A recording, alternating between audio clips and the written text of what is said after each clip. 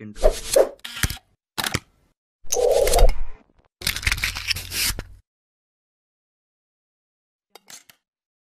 Hi guys, welcome back to 52nd part of the Arduino tutorials.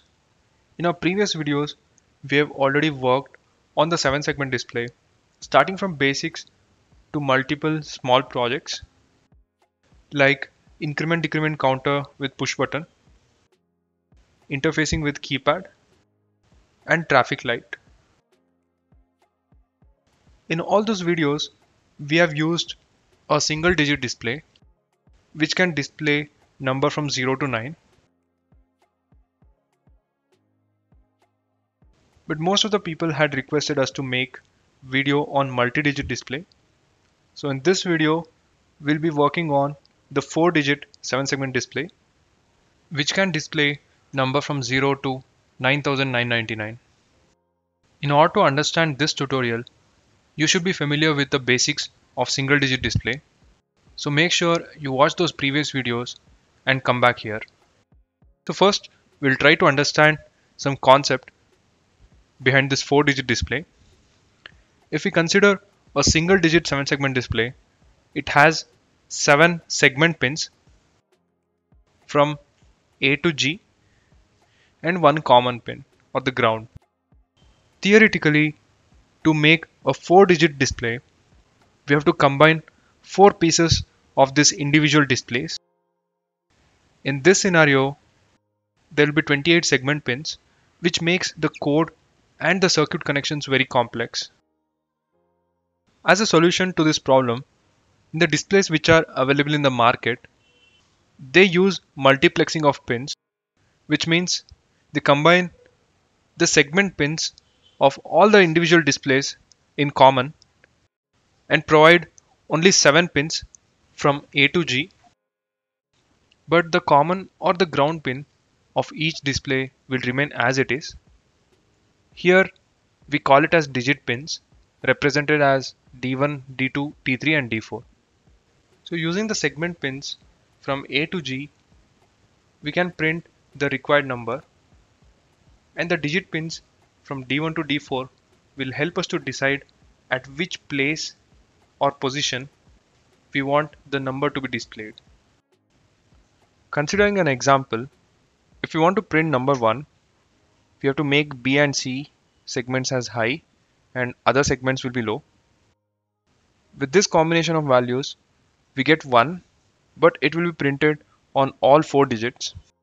In order to print it particularly on the first digit, I'll activate D1 and deactivate other digits using D2, D3 and D4. Next, if you want to print different digits at the same time, practically it's not possible since all the segment pins are common. So here the persistence of vision comes into picture. To consider an example of printing 2407, I'll print the first number 2 on the first digit, wait for some time and switch off the first digit. Similarly, second number 4 on the second digit, wait for some time and switch off the second digit. Then 0 on the third digit, wait for some time and switch off. And finally 7 on the last digit, wait for some time and switch off the last digit.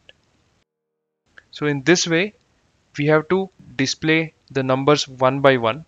When this happens at faster rate with less delay, the human eye cannot detect, and we feel that 2407 is actually printing on the display. So this is the basic working principle of multi-digit 7-segment display. So we'll see the practicals once we start with the coding. So the components required for this tutorial are Arduino board, 4-digit 7-segment display, 4 330 ohms resistors, breadboard for easy connections, and some jumper wires. Additionally, I'll use 2 push buttons to make increment and decrement counter.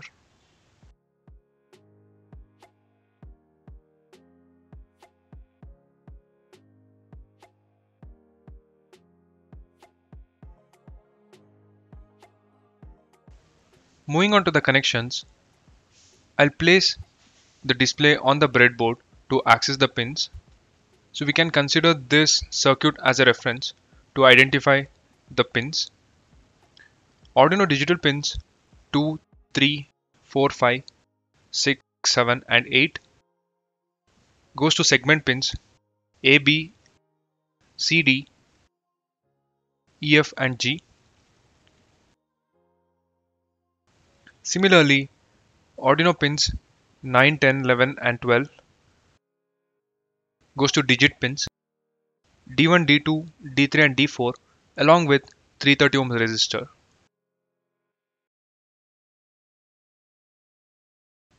We'll connect this to the computer and start with the programming. First, we'll try to write a basic code to print any number on the display. So in the declaration, I've declared all the segment pins from A to G connected to digital pins 2, 3, 4, 5, 6, 7 and 8. And similarly, we have 4 digit pins D1, D2, D3 and D4 connected to pins 9, 10, 11 and 12. In the setup function, we have to make all these pins as output using the pin mode. So in order to reduce the number of lines, I have used the for loop starting from 2 to 12, which indicate the pin numbers. So before we move on to the loop, first we'll try to create a function. So the function name is display number and it will take one integer argument. So using this value, we'll be switching across different case values from 0 to 9. So we already know from the basics the truth table of the 7 segment display. So by changing the segment pins A to G according to this, we get the respective number on the display. So with the same as a reference, I've already written the code for all the numbers. To get one, B, C will be high and other segments will be low. And similarly for 2, C and F will be low. So in the same way, all 10 digits are here. So if we see the code, for each number there are 7 digital write functions. So for 10 digits, there are 70 times digital write functions used. So we can optimize this code. So we'll consider this one, digit 1. Here we have digital write for 7 pins and each pin will have either 0 or 1 value. So this we can form an array variable of 7 elements like this. So I've kept these arrays in the declaration section. So 1 which has 7 elements. So each element will indicate either high or low. So this is from A to G. In the same way, we have 0 to 9 array variables. And moving further, I have updated the code like this. So in the case 1, instead of this 7 lines, I have for loop counting from 0 to 7 and digital write used one time. So here I'll use the array 1, array variable 1. So this value runs from 0 to 7. And for the pin, I have used I plus 2 because we have used the digital pin starting from 2. So this will go from 2 to 8. In the same way, for case 2, here separate functions, here for loop along with the array variable 2. So the same steps are used for all other digits.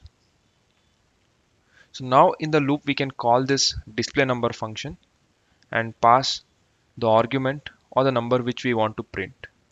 So I'll take example of 5. We'll upload this code. On the display we can see we are getting 5 on all the digits. We'll try with one more number, 7.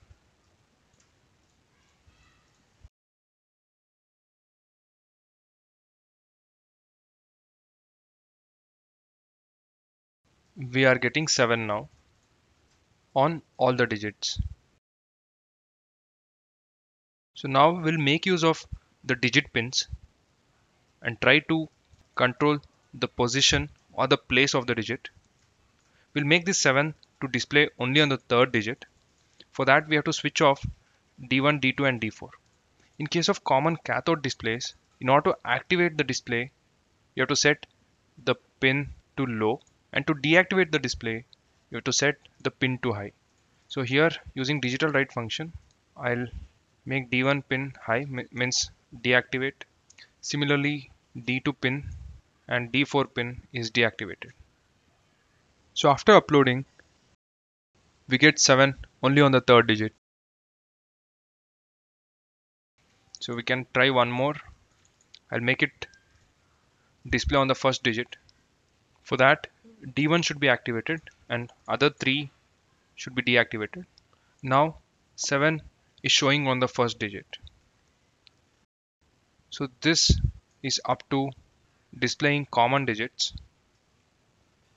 So now we'll try to display different digits at the same time. I'll take the same example of 2047. So in this, first we have to display digit 2 on the first digit. That's the reason I'm activating the first digit, wait for some time, 2 milliseconds, and again switch off the first digit. Next digit is 0. Display 0 on the second digit, delay and switch off the second digit. Third digit is 4. Display 4 on digit 3, wait and switch off digit 3. And last is 7. Activate digit 4, wait and deactivate digit 4. So that's it, the code. So I'll upload this. We should get 2047. Yes, it's working perfect. Our final requirement is to make push button based increment and decrement counter. So we'll make the connections quickly as per the circuit. Analog pins A0 and A1 connected to one terminal of push buttons separately, and other terminals are connected together to Arduino ground.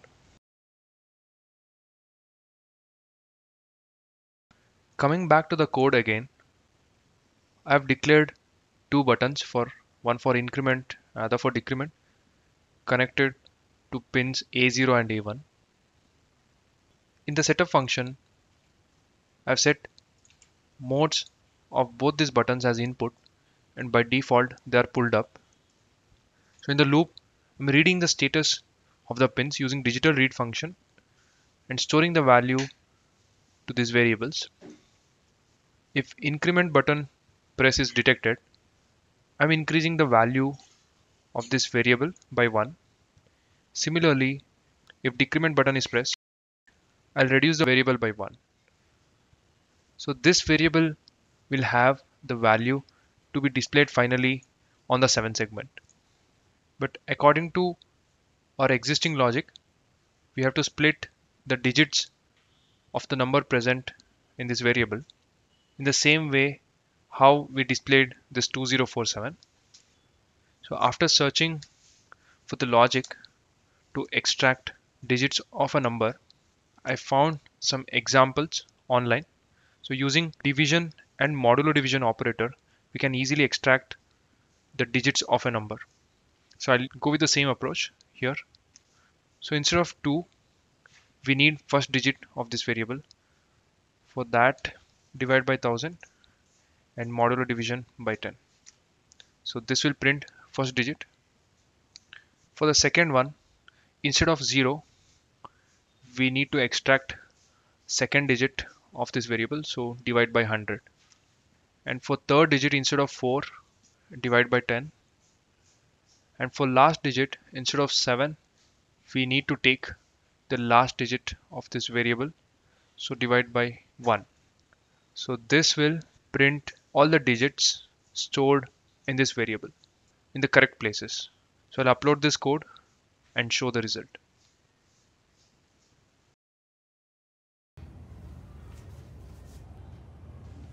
So using this first button, I can increase the count till 9,999, and with the other button, I can reduce the count till 0.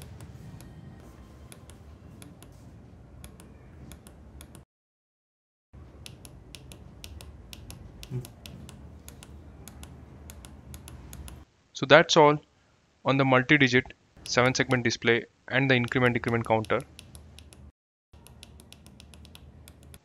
For code and circuit, follow the link in the description box. For more interesting tutorials, stay tuned and subscribe to our channel.